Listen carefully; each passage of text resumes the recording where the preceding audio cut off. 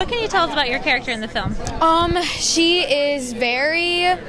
uses profanity a lot, but she's very funny and witty, and she's very lovable though, and it was just a lot of fun like portraying her and doing something that was so different out of my comfort zone that I haven't done before. And how did you first get involved in the project? Well, I auditioned for it. Me and Hannah had the same manager, so that was cool that we could kind of meet through that, and so yeah, but... And did you learn anything from working with her as her little sister?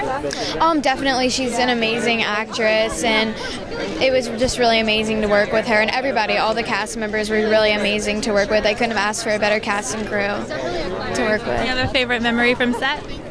I think all the memories were really amazing. It was really fun because we filmed in Syracuse and LA, but when we filmed in LA, we actually filmed on my birthday, so I was able to celebrate it with the cast, and I only filmed one night in LA, and it happened to be that one night, so it was perfect.